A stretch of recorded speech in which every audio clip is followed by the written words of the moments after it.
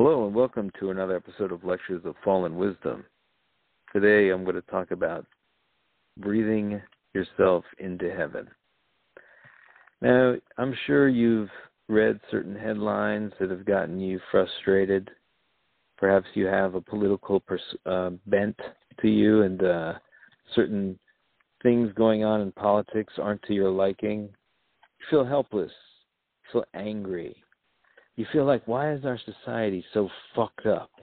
And you know why it is? Because you're not breathing.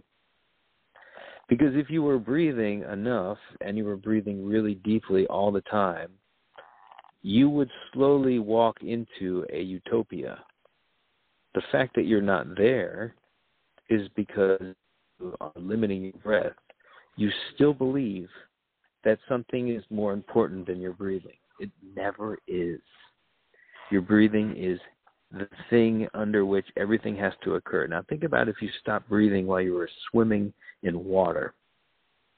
You would die. You would quickly drown. On land, somehow, we have become particularly adept at walking around without breathing. We're like whales of the land, where we can hold our breaths for very long amounts of time and live in low oxygen realms. You don't like who the president is right now? You can breathe your way into a realm where that president is either going down very hard, leaving office, or it's a different president altogether. But you have to breathe to get there. So politics is basically out of your control. And to the extent that you follow it and are not breathing, you're just making yourself breathe less. It's very important to just understand the foundation of this, everything that you want to be in. And you want to be in the heaven realm. Now, you're in the heaven realm when you have maximum oxygen saturation in your blood. You need to I'm even thinking maybe we should go out and get some oxygen tanks so we can just keep it up and just to keep it in our head how important it is. But those things might blow up. So let's just take in the oxygen while it's here, while it's not being polluted.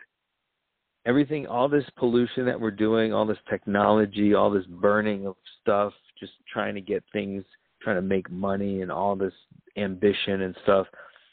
This is the lower realm. It's not heaven. You're in some kind of low oxygen realm. You want to get out of it? You want the society to improve around you? It happens with your breathing. So anytime you see something like that, it's a kind of negative headline or something that just looks like the world is doomed, understand that it's going down because for most people, the world is getting worse and worse because their breathing is getting worse and worse. And as your breathing gets worse and worse, the apocalypse starts to happen around you to the point where if your breathing is almost non-existent, the apocalypse is occurring to you in your perception. And in fact, too, I mean, it dictates the very reality that you are inside.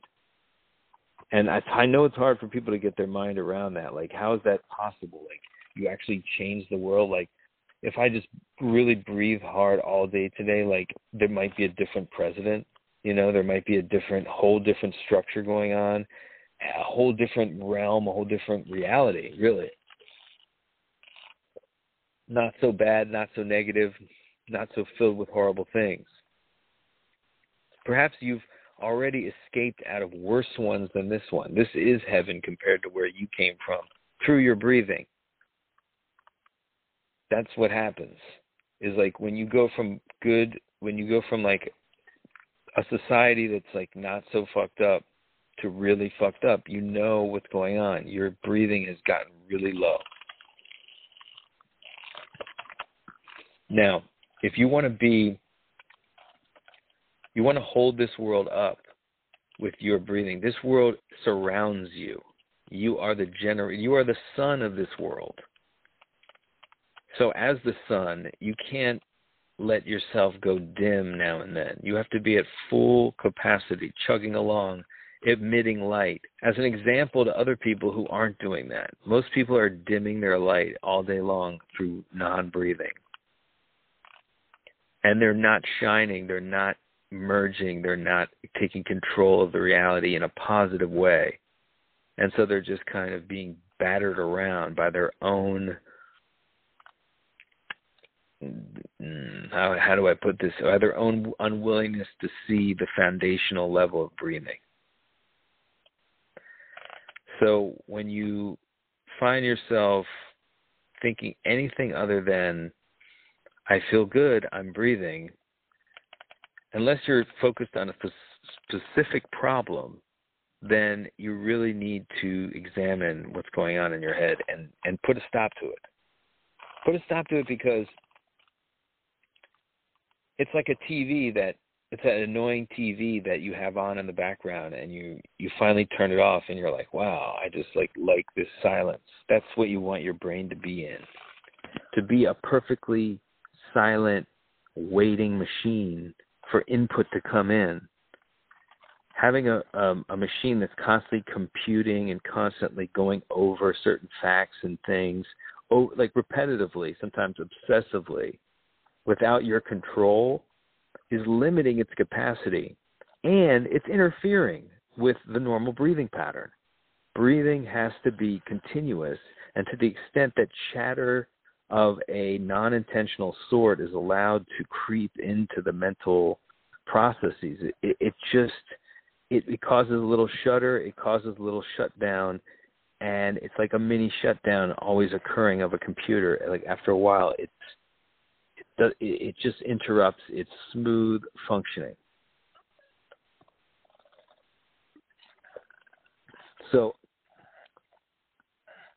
the Christ message was always, the kingdom of heaven is right in front of you. You just have to step into it by doing the right things. The breathing thing, I'm not sure why. Maybe there were teachings. I think probably he was giving an example of breathing. But the whole point is that the Christ message is your kingdom of heaven is for you to create by generating a field around yourself of a heavenly field. And you can only do that by being pleasant, by keeping a smile on your face. But, that's something that you can't fake. So understanding that's the goal that you can't fake to get there, you have to understand how to create that. And you create it by creating bliss inside of yourself. Now, there's a natural reservoir of a bliss state inside of you, but it's constantly being interrupted and prodded by psychological damage that has occurred because of just the way the society has been educating people and kind of trying to motivate people. It tends to focus on certain markers of success and chide you when you don't get there, when ultimately, there are inconsistent steps, depending on what your definition of success is, that are constantly conflated to the point where you just get constantly jerked around and basically told that whatever you're doing is wrong. And that starts to become something internal, and then it creates little anxiety hurdles that you always have to jump over, and it interrupts your normal breathing. I know that was kind of a complicated mental picture, but the idea of your main problem is just that you let your mind wander unchecked. So you understand that if you want to keep yourself breathing, that is something that has to be stopped, and it can only be stopped by just observing it, by making sure that you're on top of it, that you're seeing it, that you're like, what am I doing now? What am I doing now? What is my brain doing right now? And the minute you start asking that question, it's usually because you're uncomfortable anyway. But the problem is that when you're uncomfortable, it's many steps to that question. When you get uncomfortable, you start to just think that the world is just this eternally uncomfortable place. You start to forget how much power you have over this reality. People really tend to think on a very mundane level about their power in this realm. But it's not just how you interact with people, but the thing is that the subtle shine on every interaction is a powerful thing. But it's not the thing. And the thing is that you can go beyond even that level of influence. You don't need to use your body anymore. I mean, your mental happiness, if you can just increase it to a certain level, you become magnetic. And you can become so influential that you can just do things on a different level than you ever thought possible. That's the thing, is that the possibilities become different. The laws of nature become different depending on your oxygen level. And I don't know how this is just something that I've noticed being a time traveler, because I've been in different time periods with the same mental state. So I've been able to compare certain changes of the mind. And because I'm a time traveler, I was trained not to forget when the timeline changed. Most people instantly forget, and there's definitely some kind of mass psychosis going on where there's trying to get people to forget what happened when they know there was a change. You know, they call it the Mandela effect or whatever, but there's something to that. There's something to the deja vu. There's something to all these little glimmers of how things might have been different. The other is, if you've ever had a dream of somebody dying, and it was just vivid as hell, and it was just like a regular day, and then all of a sudden that person is still alive when you awake, that means that they did die in some parallel world, and you, instead of stopping your breathing, mourning, you just pumped yourself full of air, and the next day they were still alive, and your memories adjusted. Your memory didn't remember their death, except in a dream. Those kinds of things, you can just start to become aware of those things, but it's not necessary. Just take my word for it. Your world will get better the more oxygen you take in. And in fact, that if you just did that, you'll be fine. You don't even need to do anything else. Everything you do is less important than that. So you can basically do that all day and just sit on a bench. And you will be, in a few years, you will just be in a wholly different world. Problem is most people forget how they got there. They think that they got there through this or that wise choices that they made. No. It's because their breathing has maintained a certain level of oxygen. And it's also the key to all beauty, all these creams and potions. Yes, the diet is very important, but the most important thing is the oxygen level. And our capacity to take in oxygen gets degraded with time through the decay that we inflict on the body through the food we eat and just the wear and tear. The whole aging process is a process of enduring depression over time. Of course it would be finite. There's no way you could be infinitely depressed. There's no way you could spend an infinite time. And the model of, let's say, 85% depression and then 15% happiness, that is the model right now in terms of what you deserve and what you should expect from life. The idea that people could endure that for more than 100 or so years is laughable. It's not possible. So that has to shift. That means you have to shift the emotions. You have to understand that happiness has to be there 85% of the time, and unhappiness has to be 15%. But how do you get there? You can't get there by acquiring things. You can't buy it. You can only get there psychologically by understanding, like, what is happiness, and then just understanding the conditions that are needed to create it in your mind, and then setting to creating it. And how hard is that? It's just, if you can keep your mind free of chatter, if you can keep your mind just unused when it's not being used intentionally, and it's just like a clear little lake of water that with a still top that you're just waiting for a pebble to be thrown into, that is your mind. When you have that, that is bliss state. That is the only state you need. And you won't need, you'll like be so above everything when you get into that state, because you feel great.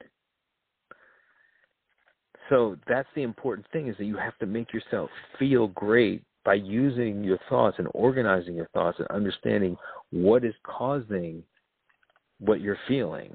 If it's negative stuff, it's usually, if nothing's immediately going on that's negative, then it's the mind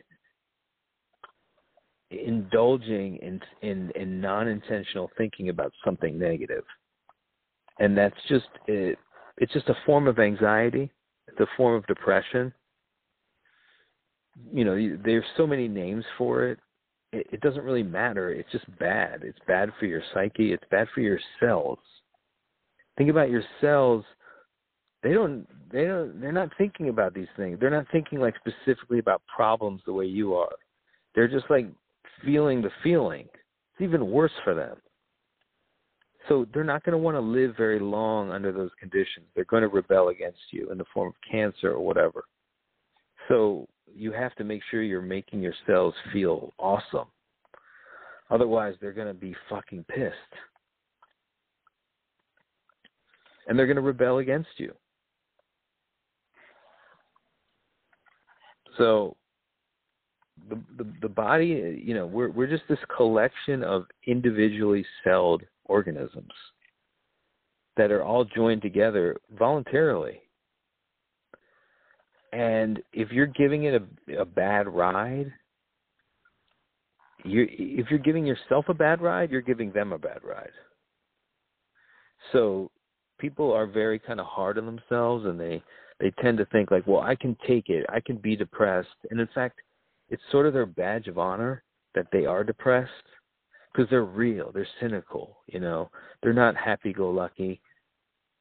But the problem with that is you're taking your cells through that journey, and your cells are going to rebel against you. So you're really just doing yourself damage by allowing negativity and allowing depression to overtake you. You cannot live for very long under just the normal depression that most people are feeling. And so that's why there is this very short lifespan as things are going now. It's the diet, and it's just the inability to the total acceptance of this model of a mostly depressed life. So once we remove those conditions, then of course, then the possibility of living infinitely is pretty easy. There's nothing weighing on your psyche. There's nothing like grinding you down. So there's no reason for you to die. Now, what about the wear and tear, the normal wear and tear that even animals go through? Wouldn't we be subject to that sort of aging? I mean, why are we immune from that? Why are we immune from the aging of our normal organism? Well, the reason is because we actually have ascended to the top of the food chain. So now we have a sort of godlike status. We don't have natural predators. So we can kind of take stock and actually be better than even, let's put it this way. Animals can be assholes too, and they get punished for that too. They can't be all in a bliss state, but they're much more in a bliss state than humans ever were. In a way, the way the human mind has developed through a kind of depression that has been pushed down upon it, maybe by society, but at least it was susceptible to that depression. And the depression is simply this, is that your life is not supposed to be a state of bliss. Your life is basically 75% toil and 25% fun. And that's just kind of how you should accept that, and that's how you should live. And anyone who doesn't want to live that way, well, you're just not living in reality. And you can understand with that kind of perspective, death, it would have to come in 80 years or so. It just, you couldn't endure it for much longer. I mean, some people get to 100, 120, but they don't look too good. The idea of living forever as like an old, liver-spotted person, that's not something that's appealing. And that's not something that you should try to look for either. You want to get to a point where you can just be a young person in good shape forever. So how do you get there? Well, you have to get there mentally. You have to get there mentally, and and you have to be you have to be happy. You have to be feeling good in your body. So the mind is a terrible thing for that kind of thing, because the mind can just fill your head with fears, things that you're just things you remember that you're not happy about. And it can affect your whole kind of how you're just walking around in the world, and then that affects your performance, and then it further creates more ripples of negativity. Now, the main point of this whole lecture is to just drive the point home that whatever's happening in your life, your deep breathing is the best first way to change it. And as you're deep breathing, you can take certain actions, but you cannot take these actions first. So the breathing is so very important. Okay? You really want a certain outcome in an election? I mean, if you just think about it, you can breathe that. You can breathe it. If you just breathe every time if you just keep taking deep breaths, that's how you win the lottery. You buy a lottery ticket, and then you put it in your pocket, and you put your hand in the pocket, and every time you feel the lottery ticket, you take a deep breath, and you try to keep your breathing up, and you keep your breathing up. You'll win the lottery. It's like that's the kind of thing that's the kind of power. Things that you want to happen will happen. Things that you don't even know you wish for will be given to you. While the things that you wish for, you won't even remember what they are anymore. Or you might just get the things that you wish for. These are all things that occur, and the world is your world. Okay, the world is it's not a static world. That's another thing that I have to drive home here. This world is totally 100% dependent on your breathing. So,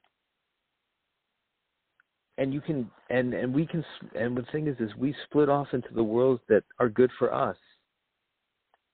There's many different versions of this world. There's very hellish versions that are even worse than the one that you think you're in, that you think is hellish. Much worse. But there are some higher realms too, where just like people have kind of just like cooler heads have prevailed. It's maybe the same people, but they're all breathing on a certain level. And you might argue that like there's a version of us living on every level. So there's a version of us living in the absolute hell realm version, the lowest oxygen realm. There's somebody just being like really hating it down there. That's one version of us. And then there's another version of us that is living in an absolute utopia, which some people call the kingdom of heaven. And you can kind of, you can basically float from down, you can go down to hell, and you can float all the way back to heaven just by how you organize your mind, by how much oxygen you're allowing yourself to take in. Those two combination things are what are the key. And you notice that they're actually two sides of the same coin. That is to say, to the extent that your mind is chattering about something that you're not intentionally thinking about, is to the extent that you're not breathing.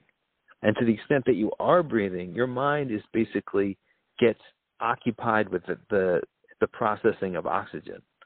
And so it's not chattering as much. It's actually clearing the mind, because the mind needs to occupy itself now with processing the oxygen. Because the oxygen has a mental component too, and your brain needs it, and your brain needs to process it. So when oxygen is coming in your brain is not is basically not going to be chattering at all. But when it starts chattering, specifically, maybe it's an alarm clock to wake you up. It starts chattering because oxygen is not coming in. It leaves it idle. There's nothing for your brain to do when oxygen is not coming in. So oxygen has to be constantly being pushed into the brain through your breathing apparatus. Otherwise, your brain will just start to turn itself on, generate a whole bunch of negative emotions. I think it is probably an alarm just to get you to wake up and start breathing again. So it basically makes you feel like shit and depressed and have anxiety until you start breathing again. Instead, people go to the psychiatrist and they'll be like, I have all this anxiety. And the psychiatrist doesn't just slap them in the face and be like, breathe, motherfucker, and get out of my office, and here's your money back. But, of course, like, I might just, like, become a psychiatrist just to do that, just to have that be my treatment. And just be like, get out of here and give them the money. Like, throw it at them in cash. Be like, just make a real impression on them. And maybe have a little talk with them after that, so they never forget. Point is, you have to stay breathing, like, really deep. And you have to be like, and I know I constantly say it because I don't listen to it. But you have to understand that, like, anything that's happening in the world that you don't like, that you feel like you don't have control over, you do have control over it. Because you're breathing in the higher oxygen world, what you want comes to pass. In the higher oxygen world, your dreams, they come true. That's as simple as that. The president you want will be the president you have. I guarantee you. Just breathe yourself there. And I don't care I don't care if you want the Republican to be president or the Democrat, whatever, because you can be in whatever world you deserve to be in. That's the thing, is like, these higher oxygen realms, you're not allowed to go in as a low oxygen human and fuck it all up. You're not allowed to be there. They're going to keep you at a certain level according to how much oxygen you're taking in. That's how you get rewarded in this world. I don't care if you've murdered thousands of people. Actually, I do care if you've murdered thousands of people. Turn yourself in. But I'm just saying, even you have terrible things you've done in your past, they've all been done because you were low oxygen. They've all been done because your mind was not really here. But nothing is more criminal to this realm than withholding your breathing. Because you can do it. There's no reason why you shouldn't be doing it. It'll make you happier. It'll make you a more positive force in the world. But not only that, for yourself, you're going to be living in a much better world. A higher oxygen realm where it's not as dire as it is now, where everything is just like pretty much working fine, and there's relative peace, and there's not like all this conflict. That's something you have to breathe to get into. Now people are like, oh, well, you're just going to breathe and get all high on oxygen, and it's going to make you think that this shitty world is not as bad as it really is. So you're just going to be like so high on oxygen that you're just not going to see reality, and you're going to be like a Pollyanna and think everything's fine. Fine. Okay. I'll accept that. But isn't that a better feeling? But I don't agree with it, but I'm just saying, like, yeah, like, get yourself into that positive state, because even if you want to stay in this fucking reality, like, say you just want to stay here and make a change, you don't want to go into the higher realm. Like, you want to become a positive force, like a Jesus Christ force on this plane, and not go into the higher realm with the people like you. You can do that, but your oxygen level has to be super intact. I mean, you have to be basically forming a whirlpool of air around yourself. So you have to just make sure you can take in all the oxygen you can. Now, one of the best ways to take in oxygen is through your skin. And one of the best ways to make sure your skin is receiving oxygen in an unobstructed way is using a dry skin brush. If you get like a kind of a harsh brush, and in the morning, just before you take a shower when you're dry, just brush every inch of your body. It'll get like a whole bunch of dead skin out of your pores, and it'll allow you to take in more oxygen. Remember, we get almost 50% of our oxygen through our skin. So it's very important to like keep the skin clear of dead skin. And so that's why the dry skin brush is good.